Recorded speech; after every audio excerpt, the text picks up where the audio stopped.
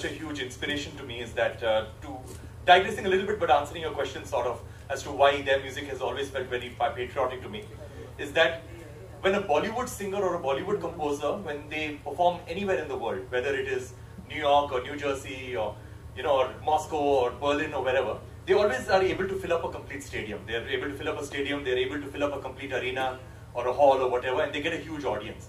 But that audience is mostly the Indian diaspora. About 99% of that audience is the Indian diaspora. Because Bollywood, even except with a few exceptions, Bollywood has actually not broken cultural barriers, but a few exceptions are there where Bollywood has actually broken cultural barriers. But when you look at the classical musicians like Pandit Ravi Shankar, Pandit Vishnu Mohan Bhatt, Ustad Ali Akbar Khan, Ustad Zakir Hussain, Anushka Shankar, all of these musicians. In fact, when I was 19 years old, I had gone to San Francisco and I watched a concert of Pandit Ravi Shankar. And what shocked me of that concert is that there must have been about 1,500 people in the audience. And the audience inside the auditorium was very reflective of the demographic of the city itself. Because inside the audience, about 80% of the people were people who were natives of San Francisco. And the rest of them were, were people from India, people from China, people from Latin America and things like that. And then that is when I realized that it's these traditional musicians who have actually broken cultural barriers. And the best part is that they're not trying to ape the West. What they're doing, and they're not trying to follow current trends, they're just playing what is true to their own heart and true to their own culture. And they're digging deep into themselves and figuring out what is it that makes them uniquely Indian, and they're showcasing that to the world. So for me, any music of any of these amazing classical musicians has always been an inspiration for me. Not only the music, but them as a personality too. One more question. Sure. As amazing as this feat is, like going to Abbey Road, yeah, the world's biggest studio, and performing the national anthem with a full British orchestra, do you think so it would ever be possible for a British and American to come to India, to one of our studios, and perform their national anthem with an all-Indian orchestra, and would the Indian public be as accepting of it as the Britishers have been? That's already happened in the past. I've created a sort of like slightly Indian version of the Canadian national anthem when I had performed over there, and I created that. But anyway, but that was not at this particular magnitude. But at the same time, I believe that the thought process can be slightly different, because a symphony orchestra is a Western concept. So what needs to happen is that them coming over here and probably recording a national anthem with Indian instrumentation. And I'm pretty sure that that is going to happen, because that is the way forward. Because everybody's looking for diversity, everybody's looking for different ways of representing the national anthem. That is one thing.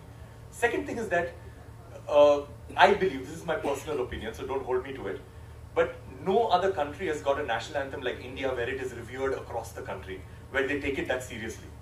They'll probably have another song, like a pop song or something like that, that all of them love, that they will record in an Indian way, which has happened, like the James Bond theme, and the theme for Mission Impossible, and the theme for Titanic. These are songs that they will record, but the thing is that they do not revere the national anthem in their country the way that we revere a national anthem. So I believe that maybe that might not happen simply because they will not care about their national anthem to actually record it in another country, but they'll care about their other stuff.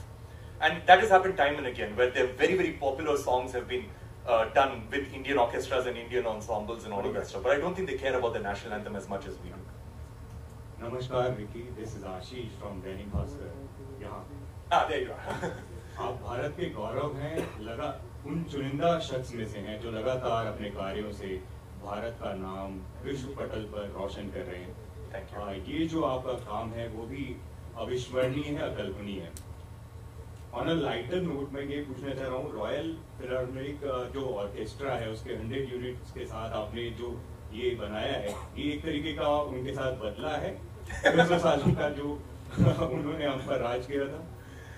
बदला नहीं है, लेकिन the thing is that I joked with them. So that video I have not yet edited it, but I'll send it to everybody. Before we started doing the national anthem, performing it, I actually spoke to them.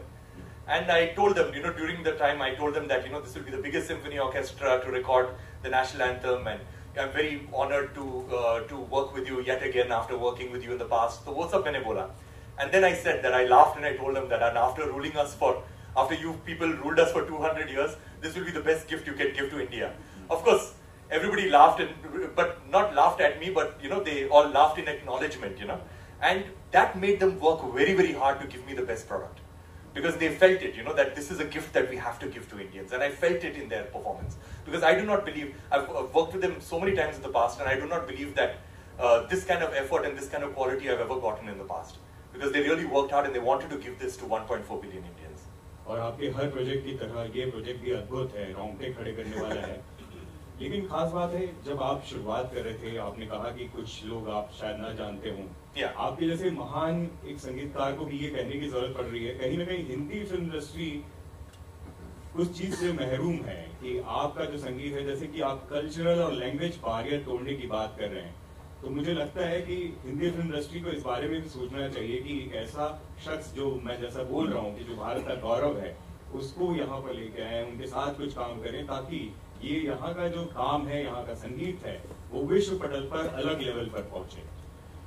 So, I believe that the music that is made right now in the Hindi film industry is extremely high quality. I believe that the production quality, the singers, the music, the beats, the production, the mixing, mastering, it's parallel with everything. So I do not believe that there is a dearth of quality. I think quality is absolutely stunning, and even I listen to Bollywood music all the time. The only thing is that I would love to be a part of a Bollywood film if the film at the core of it is about a very strong social message. Because then I would resonate with it, and then I would be able to, I would be able to give my best to the movie because it would be something that I absolutely believe in. So that is very important for me.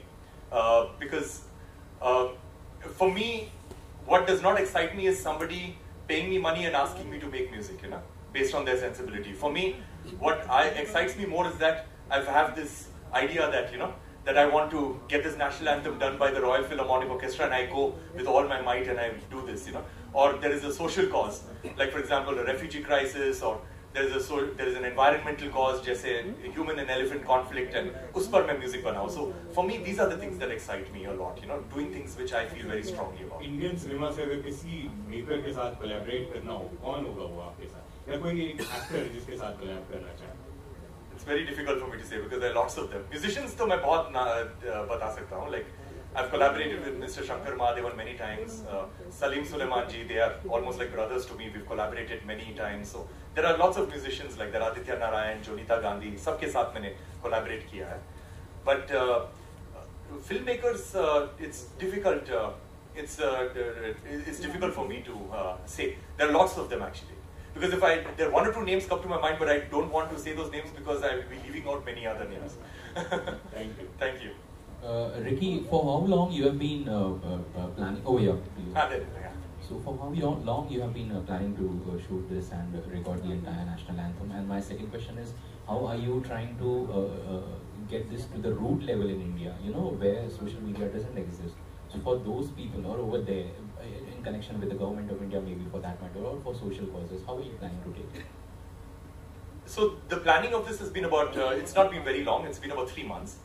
So 3 months back is when I got the idea that we should be doing this and I should be doing this, and that is when I approached the orchestra and and came up with the score, because it's very difficult to come up with that score because every musician needs a sheet in front of them, of what to play.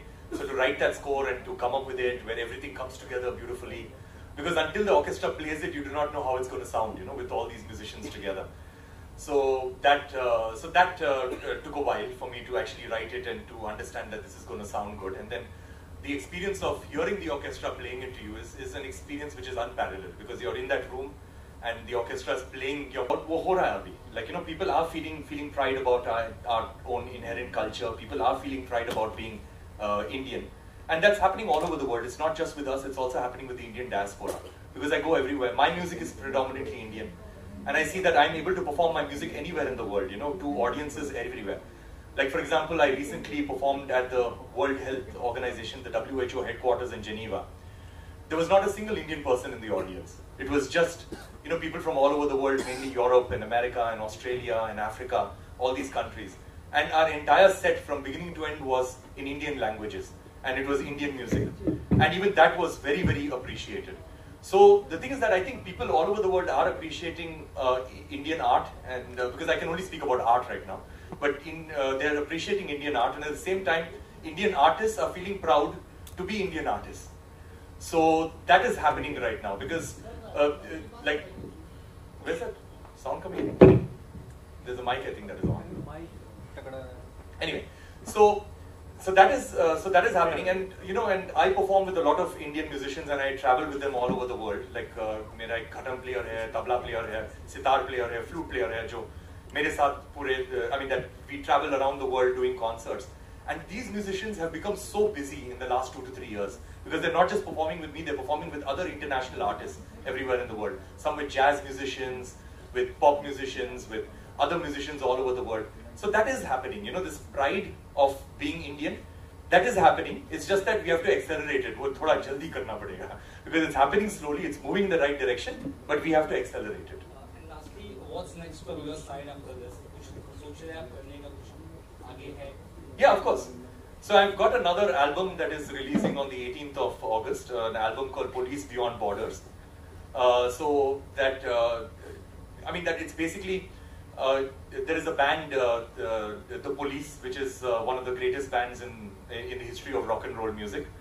So unka drummer and the founder of the band, Stuart Copeland, I collaborated with him on my previous album, Divine Tides, which won 2 Grammy Awards. Now this album is another collaboration with him.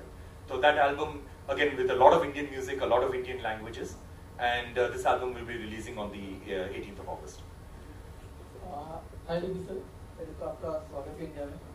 ना मैं तो यहीं पर रहता हूँ. स्वागत है मुंबई में. अगर बात करें ग्रैमी अवार्ड की, तो पहले एक इंडियन है जिन्होंने लगातार 3 ग्रैमी अवार्ड जीते. इससे पहले रवि मैं दूसरा इंडियन हूँ. पंडित रविशंकर ने भी 3 जीता है, लेकिन मैं ग्रैमी लाया था. नहीं, उनको भी 3 ग्रैमी अवार्ड्स मिले हैं, लेकिन मैं फर्स्ट इंडियन तो वही थे. वही है 100%. जी. तो हर एक नेशनल एंथम सभी इंडियंस के लिए कूलबम होता है. करेक्ट. और जिस तरीके से आपने ये अभी नेशनल एंथम बनाया, उस तरीके से लग रहा है कि 14 तारीख को जब रिलीज होगा तो पूरा इंडिया साथ ब्रिटेन में अदर देश में देखा जाएगा. तो आपको क्या लगता है कितने लोग तक ये चीज पहुंचेगी? It's very बहुत मुश्किल है बोलने के लिए कि कितना रीच होगा, बिकॉज अगेन हमारा कोई मीडिया प्लान नहीं है, हमारा कोई सपोर्ट नहीं है कोई बड़ा लेबल के साथ, और टेलीविजन के साथ कोई टाई अप नहीं है, कुछ भी नहीं है. तो it will all depend upon you the media as to what the reach will be. सो जैसे मुझे आपका जितना भी हेल्प मिल सके मुझे चाहिए. 14 को क्या यूके में भी पब्लिश होने वाला है? सब जगह पब्लिश होगा, सब जगह. जिसको भी पब्लिश करना हो वो पब्लिश कर सकते हैं.